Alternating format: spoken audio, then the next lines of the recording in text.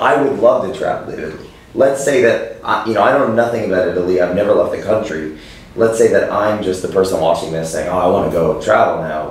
Where would I go in Italy if I've never been there? Well, you definitely want to touch to, you know, the main attractions, which are Rome, Venice, Florence, you know, Naples.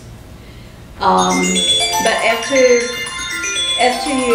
you do that, you definitely want to visit the countryside, you know, the small towns, because there's so much to see and learn and really capture the essence of the culture.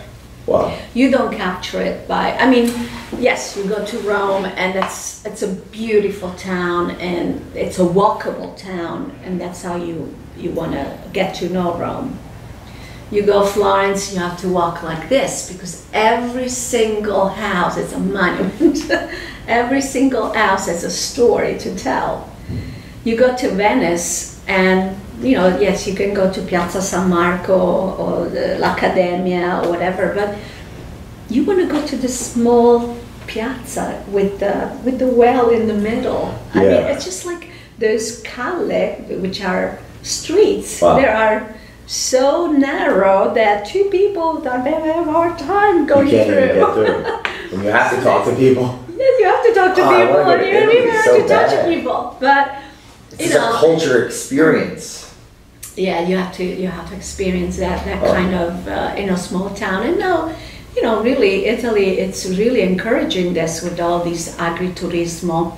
You go and stay in the farm, and you know, and you get up in the morning, open the windows, and you see the olive trees and the. So wait, I should go there and stay in a farm? Where? how does that work? Okay. After you see the main After you see the main attraction. attractions. Yeah, the first time that you go, you have to see these the main attraction. But then it would be really nice to, you know, to see. Wow. Yeah. Yeah, I'm excited.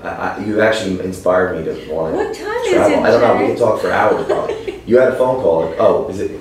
Yeah. Okay. So the final word. If you were to speak to yourself the day before you got into the real estate business, what would you tell yourself, knowing what you know today? Go for it, full speed. I never regretted my decision. Wow. That's why I'm doing this. I love it. I love it. I love it. That's it. Done. That was.